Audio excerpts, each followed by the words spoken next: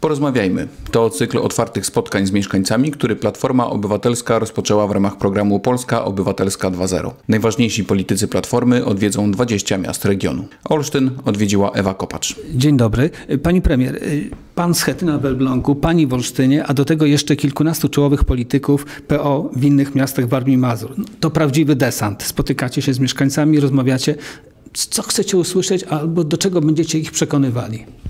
Oczywiście chcemy usłyszeć szczerą odpowiedź na to, co nam się nie udało i chcemy z tego wyciągnąć wnioski, ale chcemy też usłyszeć, z czego dzisiaj Polki i Polacy są niezadowoleni. Mówię o obecnej władzy. Czego oczekują po najbliższych wyborach parlamentarnych? Czego oczekują? Jakich rozwiązań i jakiego stanowiska polityków w stosunku do ich problemów, które każdego dnia jednak się rodzą i niekiedy są to problemy nie te, które można było nazwać przewlekłymi, ale te, które nagle się pojawiają. A więc jakiej władzy oczekiwaliby po tych wyborach? Ale też chcemy usłyszeć po to, żeby zadać te pytania rządzącym, czyli chcemy być takim przekaźnikiem między obywatelem a władzą, żeby przekazać te problemy, które są najbardziej gorące, którymi powinni się zająć. Nie zajmować się opozycją, ale zająć się problemami Polek i Polaków. Jak pan wie, niestety ostatnio wiele się zmieniło. Rządzący chcą zajmować się opozycją, no tak, to oni zadają pytania. Rządzący przepytują opozycję. Przepytują opozycję, zamiast sami odpowiedzieć na pytania, jak rozwiązali problemy Polaków. Pani premier, bez wątpienia widziała pani ostatnie sondaże CBOS, Platforma 26, PiS już 39, a niedawno jeszcze to wy prowadziliście, byliście pierwsi. Dlaczego straciliście pozycję lidera? Za dobrze szło w tych sondażach? Ja myślę, że 2 lata przed wyborami, bo to jest 2,5 roku jeszcze do wyborów parlamentarnych, ja nawet w pewnym momencie myślałam, że to przecięcie, czyli wyjście na prowadzenie Platformy Obywatelskiej, zrównanie się w sondażach jest za wcześnie. Dlatego też ja dzisiaj z całą pokorą mówię moim kolegom z Platformy Obywatelskiej, nie odpuszczamy. To samo tempo, ta sama praca, ta sama konsekwencja i budowanie programu, z którym potem wrócimy również tu do was, do tych obywateli, z którymi rozmawialiśmy, po to, żeby przedstawić swój program, w którym oni znajdą odpowiedzi na swoje wątpliwości. Będziemy objeżdżać kraj jeszcze raz wtedy, kiedy będzie kampania wyborcza. Ale dzisiaj chcemy poznać całą Polskę. To już jest 12 region, w którym jesteśmy. Pracujemy w tygodninie sejmowej, jutro będziemy w Kujawsko-Pomorskim.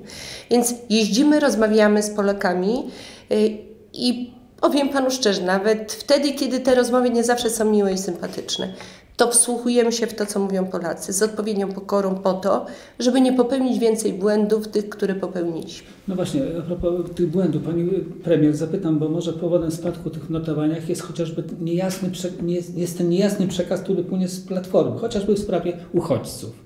Raz słyszymy, że przecież to rząd PO-PSL zgodził się na relokację uchodźców. Teraz pan premier, pan Grzegorz, przewodniczący z Chetyna mówi, że Platforma nie jest za przyjmowaniem uchodźców. Wyborca może stracić orientację. Żeby była jasność. Ja zawsze uważam, że powinniśmy się opierać na faktach. Dzięki Platformie Obywatelskiej, rządowi Platformy Obywatelskiej i PSL-u fala uchodźców nie zalała naszego kraju. To my, wspierani bardzo mocno przez Grupę Wyszehradzką, doprowadziliśmy do tego, że nie zgodziliśmy się na Radzie Europejskiej do tak zwanego mechanicznego rozdziału uchodźców. Nie było naszej zgody. A skoro nie było konsensusu, nie było zgody Polski i krajów Grupy Wyszehradzkiej, w związku z tym tego nie zapisano w porozumieniu.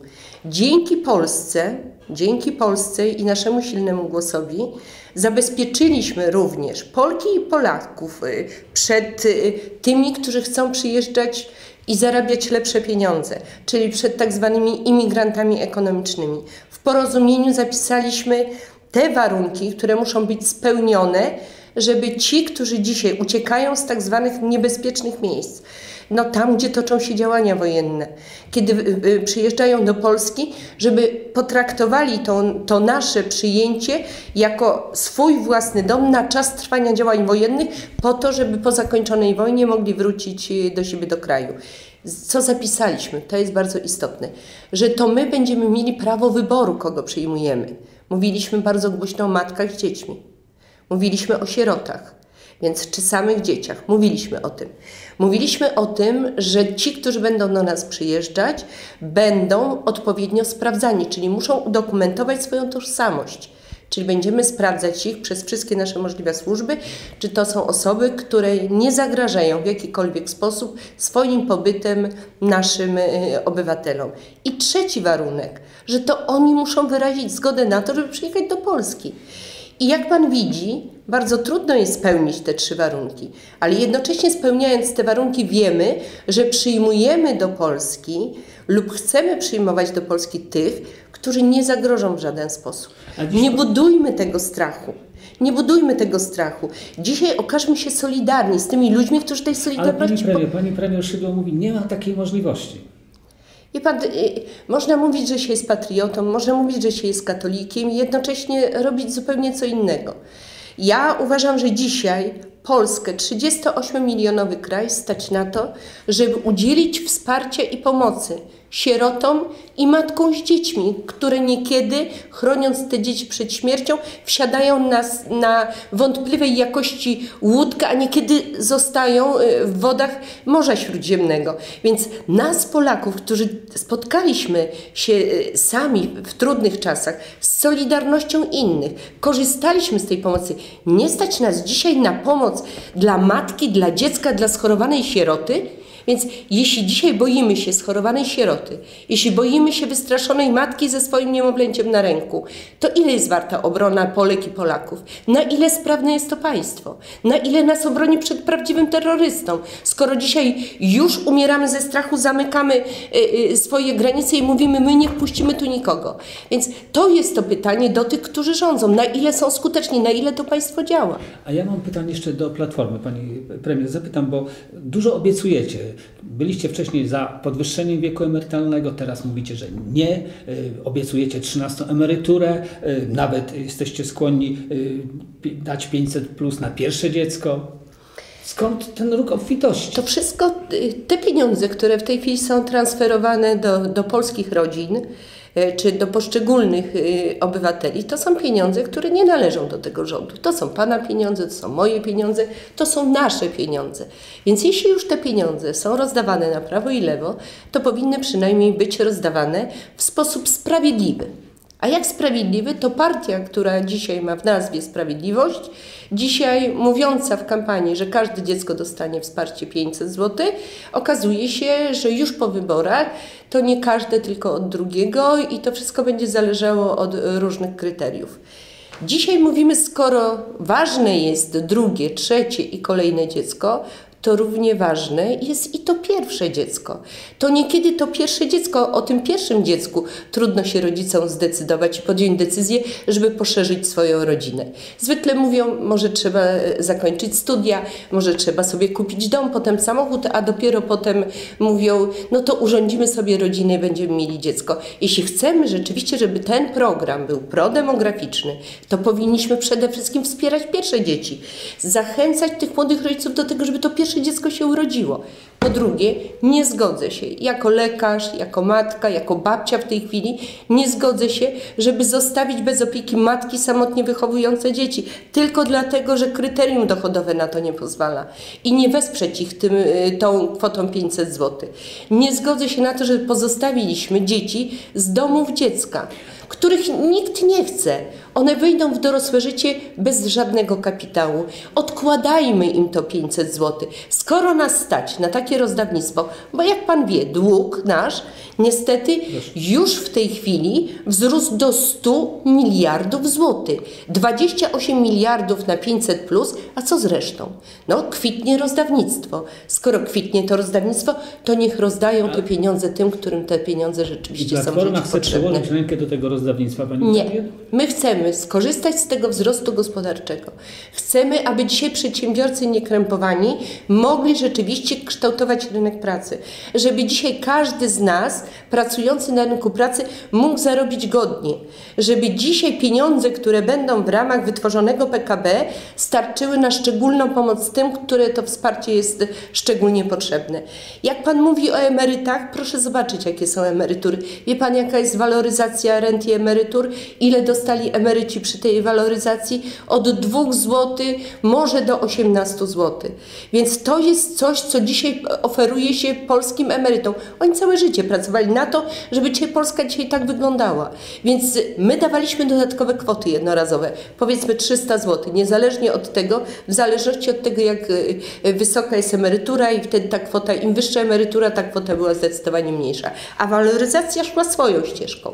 Więc, a oni dzisiaj mówią, 2 zł powinno zadowolić emeryta. Dali emerytom po 75 roku życia leki bezpłatne, o czym mówią i kłamią. Niech pan zapyta emeryta po 75 roku życia, który do tej pory w aptece wydawał 200 zł. Pan usłyszy tylko jedno, no może dostałam ulgę na 1 lek i mam bezpłatny za 3 zł, za 5 zł, za 8 zł, a za resztę muszę zapłacić. Jak to ma się do bezpłatnych leków po 75 roku życia? Pani premier, zapytam o te leki, bo tak. Teraz pan prezydent podpisał nowelizację prawa farmaceutycznego. Tak. Apteka dla aptekarzy, tak zwane. Pan Gowin mówi, że to uważa, że to jest skandaliczne prawo, bo uderza w podstawową wartość, jaką jest własność prywatna. Ale zapytam o coś innego, o te ceny leków. Czy rzeczywiście jest obawa, że tutaj leki mogą zdrożeć? Oczywiście, bo jak będzie wyłączona konkurencja, a będzie wyłączona konkurencja, bo ograniczamy rynek.